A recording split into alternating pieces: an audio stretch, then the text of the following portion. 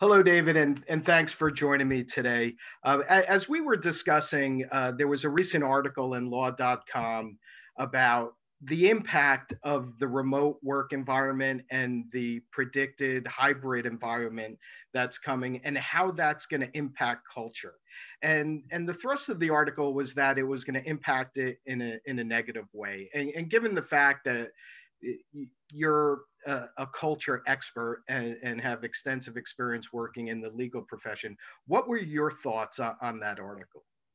Yeah, I read the article. I believe the author's name was Paul Hopkinson, I believe. Yeah. So Paul made some good points in the article, right? I mean, you're right. The underlying hypothesis was that if the new norm is that we're going to have either a full remote workforce or some kind of a hybrid, remote workforce, that it could be the beginning of the end of the sort of law firm culture that differentiates itself from competitors, right? So I don't disagree with that necessarily, but my one sort of differing perspective is that risk of kind of creating a culture that is indistinguishable from your competitors or from similar firms has always been here. Absolutely. It's not this new risk that kind of popped up, when we were kind of forced into our home offices. It's always been there. And people like me who actually have, I'm not sure Paul has this experience at all, but who have led and continue to lead large scale culture initiatives, we know that particular risk itself is a strong motivation for organizations to invest in intentional culture. Right. And yeah, that very well said. And so David, when you say intentional culture, can you just elaborate a little bit more about what that means? Yeah, sure. So every organization, every firm has a culture, whether they like it or not, right? It's there. And when you are not proactively guiding and shepherding that sort of culture, right? And when I use the word culture, it's really getting clear about the behaviors and the norms and the values and the beliefs that permeate across the organization, right?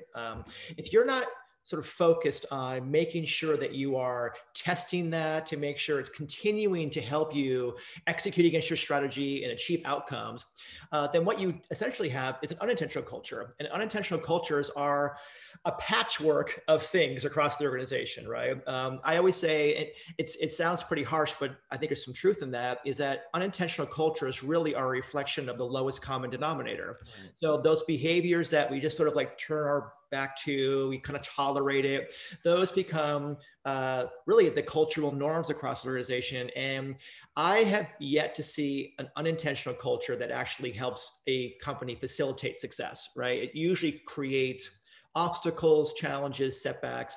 So when I say intentional culture, it is someone at the firm is responsible, or people at the firm are responsible for clarifying what those values and beliefs are, translating that into tangible behaviors that you would expect to see more often than not across an organization.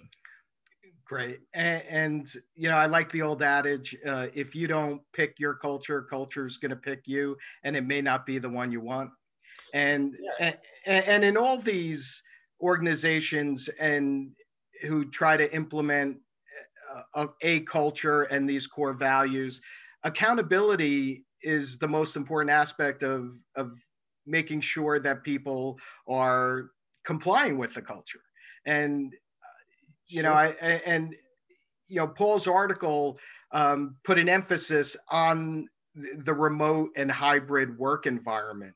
So my question is, does having a law firm with a hybrid model where there's dedicated employees who work in the office, dedicated employees who work remotely, and then a hybrid of people who are going to come in on a fixed number of days per week, does that make it more difficult to have an intentional culture? Yeah, I mean, that's a tricky one, right? Because I think that remote working, especially when we were kind of sort of suddenly forced into that environment, it did create challenges in terms of how we communicate, how we stay connected, dissemination of information, sort of those tactical things, right? But again, if we think about what culture is and kind of how it is sustained, right? So an intentional culture in particular. So I know in the article that Paul wrote that we're referencing today, he talked a bit about some of those visual cues of sort of cultural rituals, right? He mentioned like, who's going to bring the birthday cake into the office to celebrate someone's birthday, right? The dress code that kind of dictates how you should show up and behave. And being able to pop into somebody's office. That's not where culture gets its oxygen, right? It's not where it's sustained. Those are interesting perks, and it certainly adds to a firm's value proposition, right? And it could be a draw for somebody to come in if those are rituals that the firm's engaged in.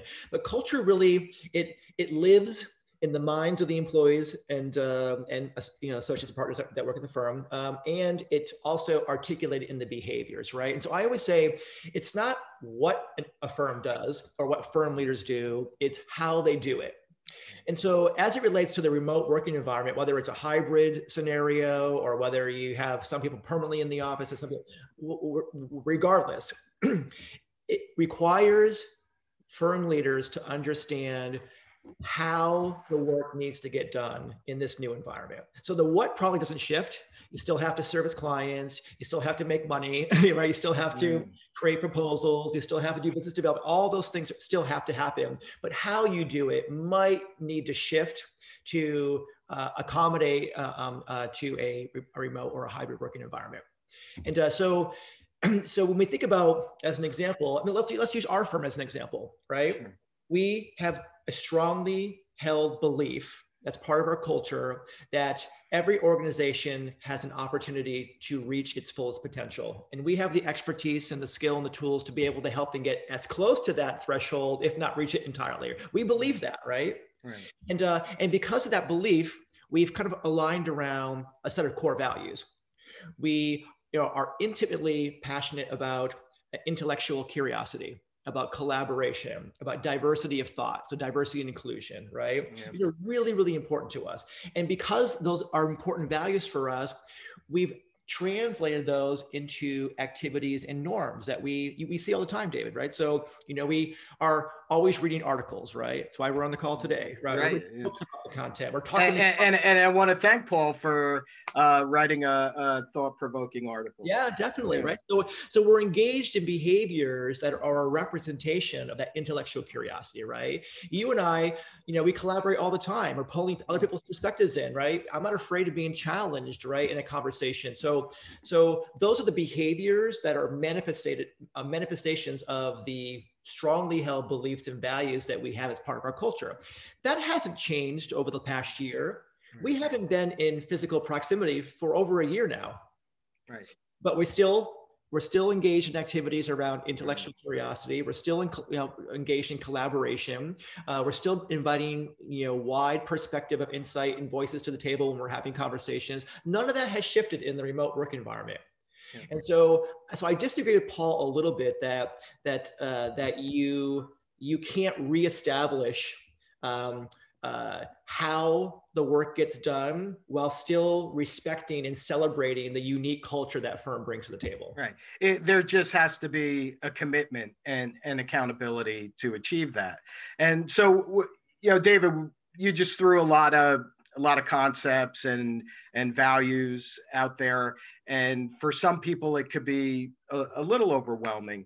And when we think about managing partners and strategic leadership teams of law firms, their focus is on providing great service to their clients, being great lawyers, and focusing on the business model.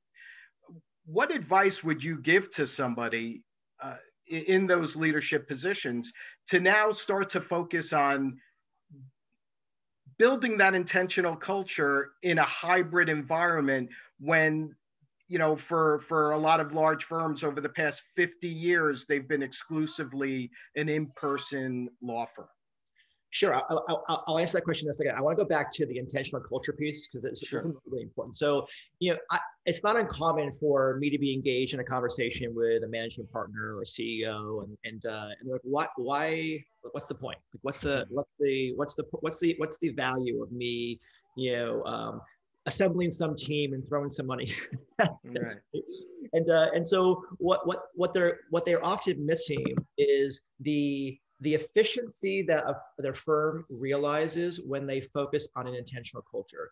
In the absence of an intentional culture, what are you holding people accountable for in terms of behavior and how they're showing up and their responsibility in building an environment where everybody can thrive, right? How do you hold someone accountable when there's that ambiguous target, right? So in an intentional culture, it becomes far more easy to look at the entire employee life cycle, how you recruit and onboard, how you compensate, how you manage performance, how you promote people, how you train and develop, how you thank people, how you demonstrate care, and even how you offboard people. Yeah. All that becomes much easier to understand, what's fractured, what needs to be modified. So they're all working in coordination and reinforcing that culture that you're trying to establish or trying to sustain.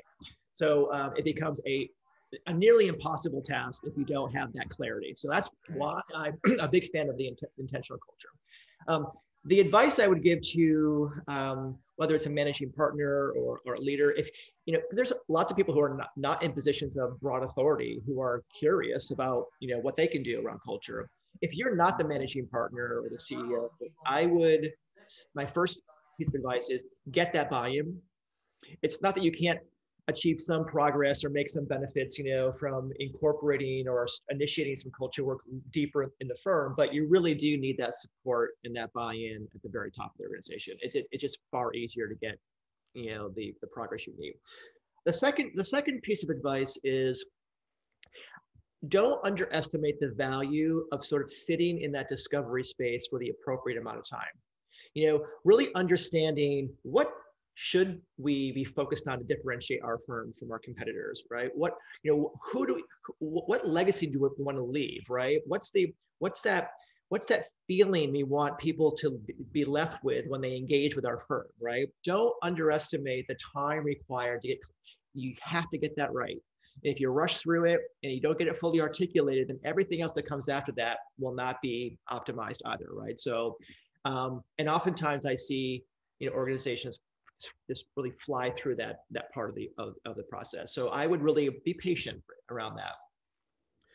I guess the third piece of advice would be to set really clear expectations of what's possible over a certain amount of time. I know you've been part of these conversations before where, hey, I need your help and I need all this done by the next quarter. And it's like, whoa, hold up. We always say, listen, your firm went on a journey to get where it is today, and it's going to take another journey to get where you want it to go. So, acknowledge and respect that, and set realistic expectations, because these things are challenging. I always say to my clients, these are never linear. They're always sort of zipping around in a variety of activities. So you have to just acknowledge that it's not this sort of clean, straight trajectory. That these things can be very, very challenging, especially if you're looking to get results quickly.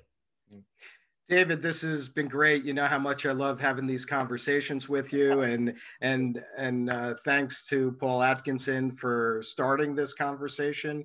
And we hope to engage others about it, and we welcome feedback with respect to our opinions and what we said today, and we'd look to have a thoughtful and inclusive dialogue. Yeah, I mean, you're right. It's if folks are listening or watching the video and they have questions about what they can be doing around workplace culture, or they want to kind of like have a thought partner to kind of test out what they're doing, like we're always available. So, reach out to us, and we'd love to have a chat. Thank you so much, and be well. Yeah, good, definitely.